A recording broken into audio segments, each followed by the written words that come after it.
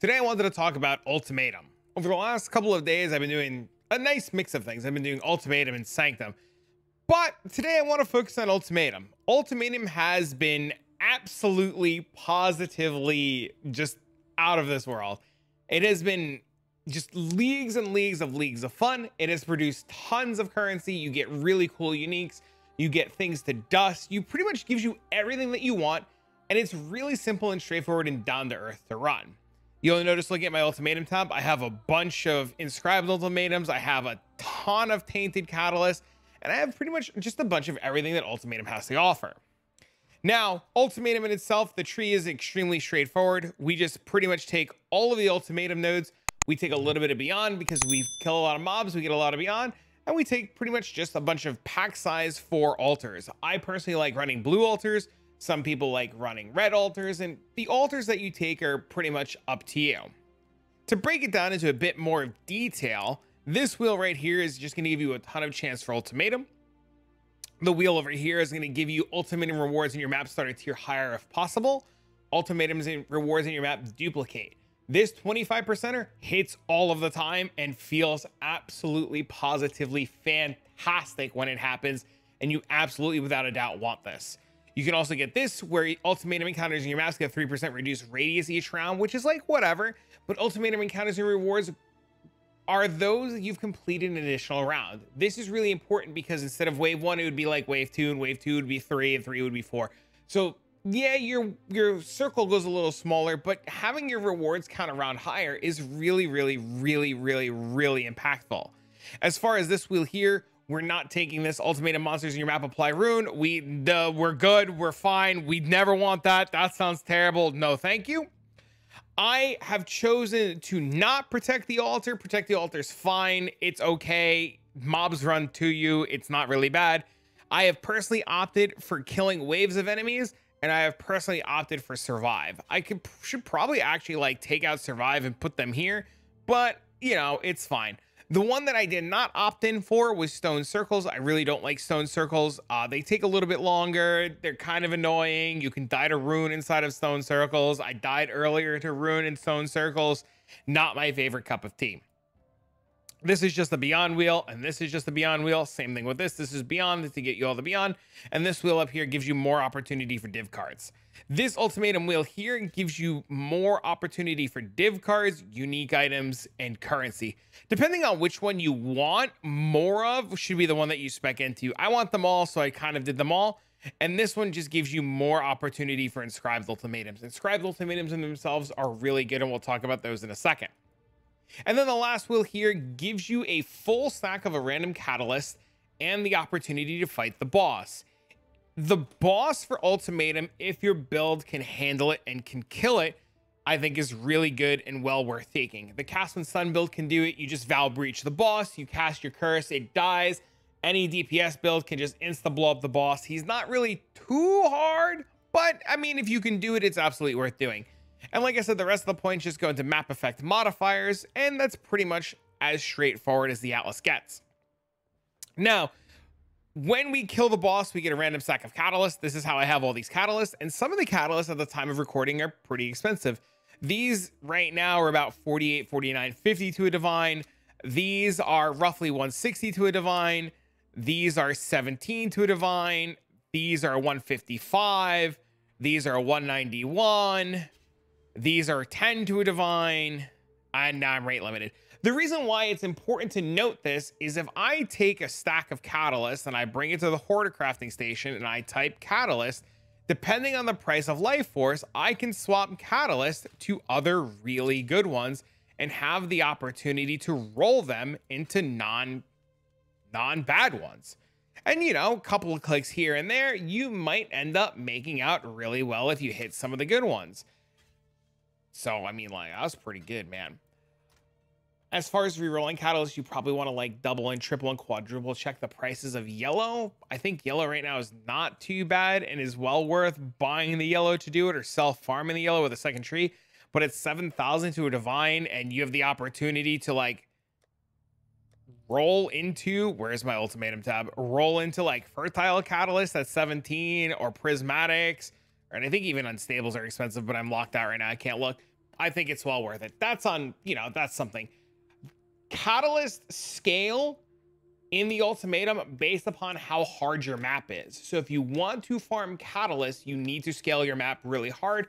8 mod maps, 6 mod, you know, bring them to the moon, you'll get more catalyst. That's how you farm catalyst.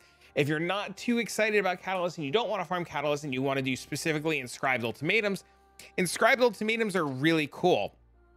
They have a line of text on them called more monster life. If you're looking at this one, it's the bottom line there. Inscribed ultimatums, when they have more monster life, determines the type of reward. So there's 30%, there's 70%. I don't think I have any higher ones. I have a bunch of 70s. There's a 120 right here. I don't think I have a 200. I have another 120 right here. Oh, I have another 120 right here. Nice. Oh my God, I have another 120 right there. These are 70s. This is 30. So it goes 30, 70, 120, 200. So yeah, it's 0, no monster life, 30% monster life, 70% monster life, 120 monster life, and then 200% more monster life. The no monster life ones here, these can give you 1 divine. So you go in, you do the ultimatum, you get 1 divine. This one can give you 4 divines. I think this one is 8 divines, and then this one's a lot more. The reason why it's really impactful to know these is that the 120 percenters can be 5 to 1 to get into their 120 percenters. So if you don't like any of the rewards that are on these, for example, you would just 5 to 1 them. So to do an example, if I take this one with Call the first one, this one with Chaos Orbs, this one for the Oath, this one Orbs I'm making, this one the Union, and I go to Lily and I 5 to 1 them, I'll get a new inscribed ultimatum that has the opportunity to give me divines.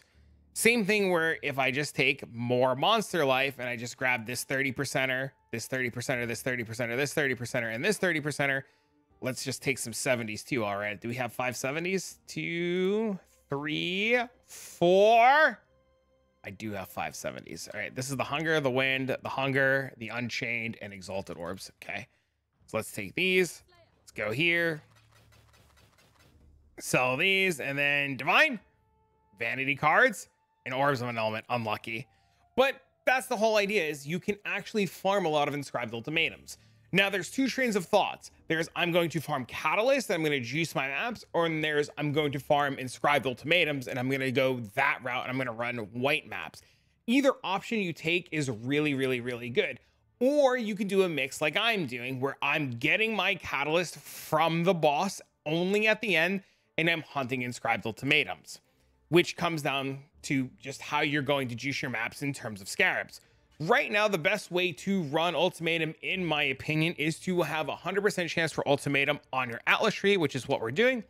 And then we're going to be using these 2 ultimatum scarabs of bribings. These are doing the same thing that the Atlas nodes are doing, where they're kicking your rewards up around. So this counts as though we start with one of them on wave 3, and then this one would start us on more wave 5.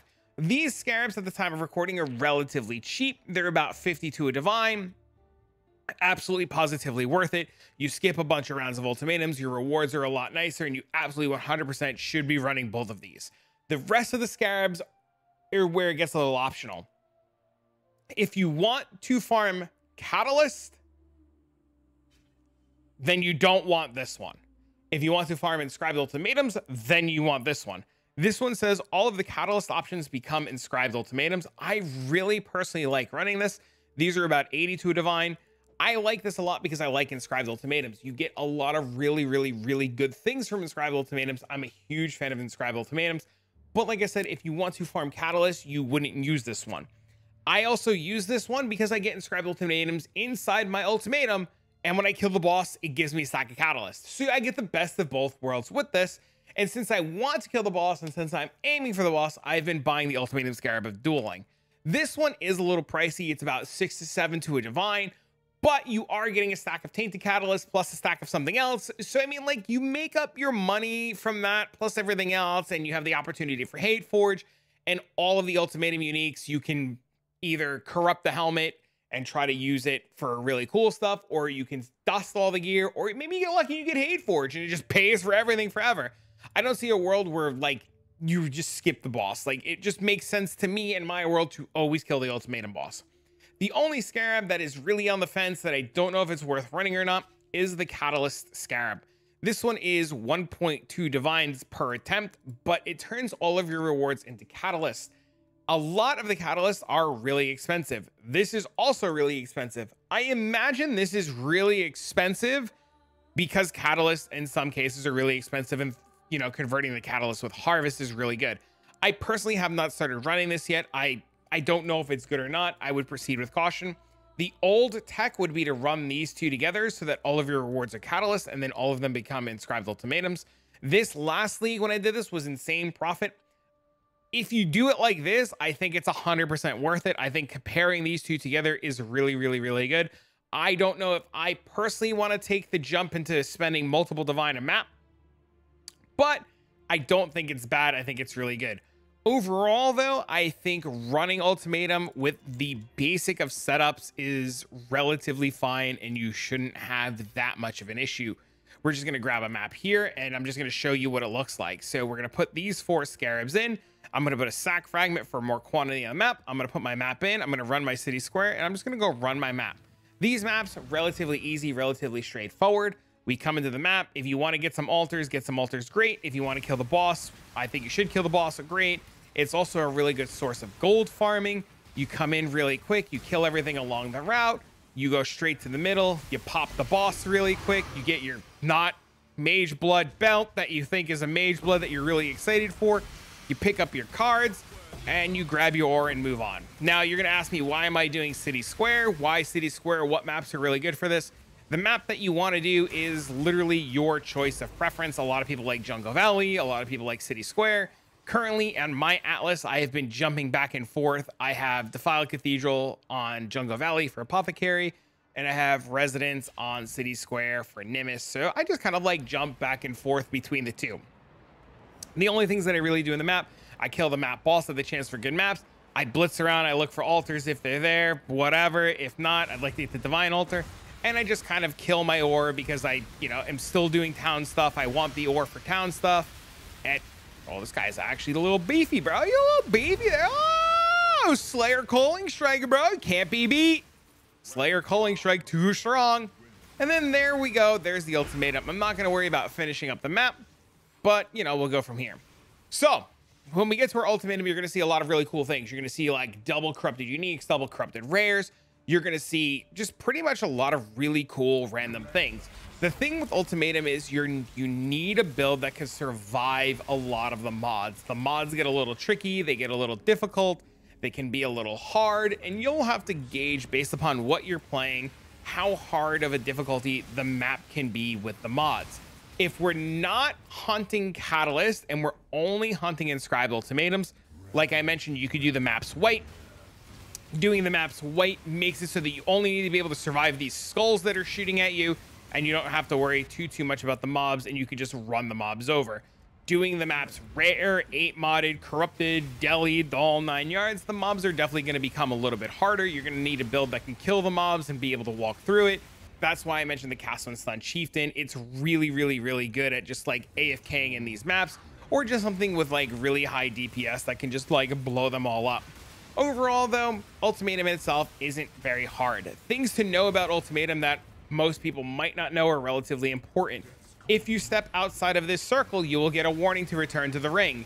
If you are outside of the circle long enough, the Ultimatum will end and you will be able to collect the rewards up until the point where you're at. So if it ever gets too hard and you don't want to lose your rewards, step outside of the ring, end the Ultimatum, and you'll get your rewards.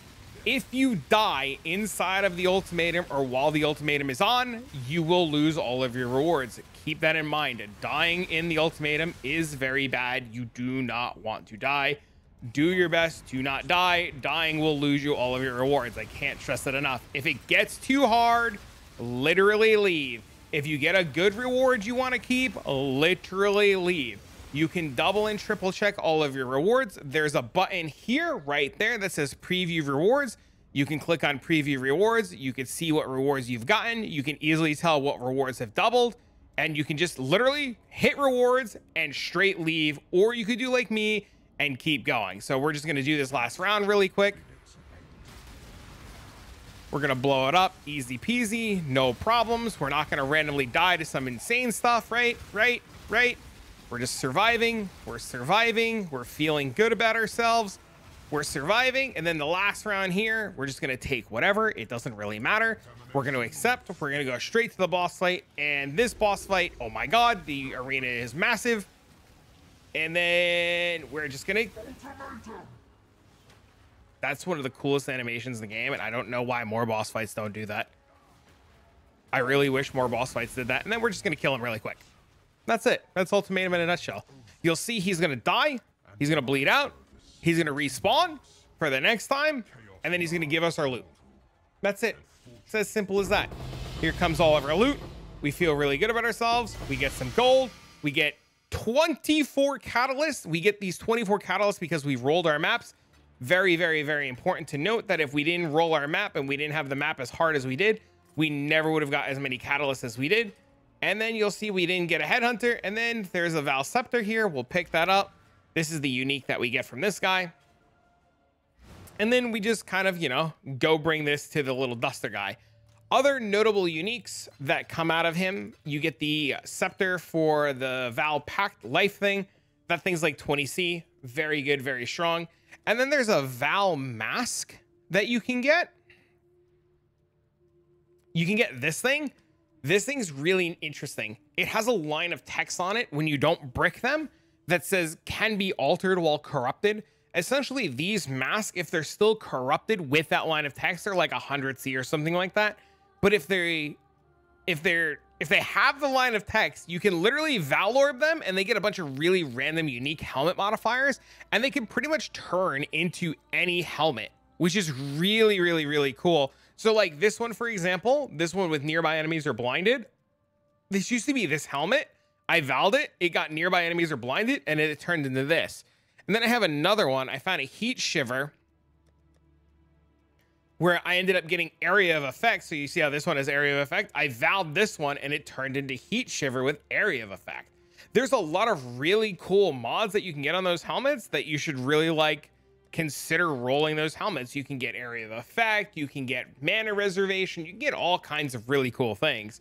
But overall, Ultimatum in itself, pretty straightforward, pretty simple, pretty easy. You see, we didn't even finish that map. We got about 10,000 gold. We go over here, we dump it on in, and we just kind of go about our business. But yeah, that's really it. Ultimatum in itself, very simple, very cheap to run. The maps are, I don't know, like 6 maps to a Divine. So Divines are like, I don't know what, like 180. Right, so it's just like 180 divided by 6 is like 30C. So it costs you like 40 or 50C a map, and you just made that back. We got 14. Where are these? We got 14 of these, and if we like price them in chaos, they're like 4 chaos each. So like just killing the boss paid for the map plus everything else that we got. Seems pretty good. You know, we're in and out. This video is like 20 minutes long. We were in the map for 4 minutes and 47 seconds. So that's it. That's Ultimatum in a nutshell. If you have questions about the Ultimatum, you want to deeper dive into Ultimatum, you want to talk more, you want me to even experiment with the really expensive Scarab, let me know in the comments down below. I'd be happy to chat more about Ultimatum. Or if you have questions about the build that I am playing or anything else going on, feel free to leave a comment. You can pull my profile. You can come stop by the Twitch stream. You can come to the Discord. I encourage you guys to do all the things. But for now, friends, I'm going to get this video to you guys. And if you do Ultimatum and you have good luck with it, let me know. I want to hear how Ultimatum went for you. But for now, friends, I'll see you all in the next one.